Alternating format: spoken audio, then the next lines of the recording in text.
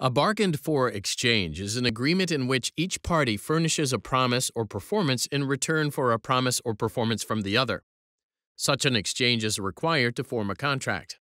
A bargained-for exchange is commonly called consideration. For example, a lawyer needed to paint the fence in front of his house. He asked his neighbor if she would paint the fence in exchange for $500. The neighbor agreed and painted the fence. The lawyer then paid her $500. This scenario is an example of a bargained-for exchange.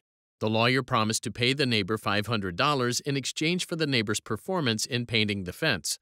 Likewise, the neighbor performed by painting the fence in return for the lawyer's promise to pay her $500. Thus, the lawyer and the neighbor engaged in a bargained-for exchange that could form the basis for a contract. One important feature of a bargained-for exchange is that there must be mutual inducement. That is, each party's promise or performance must induce the other's promise or performance.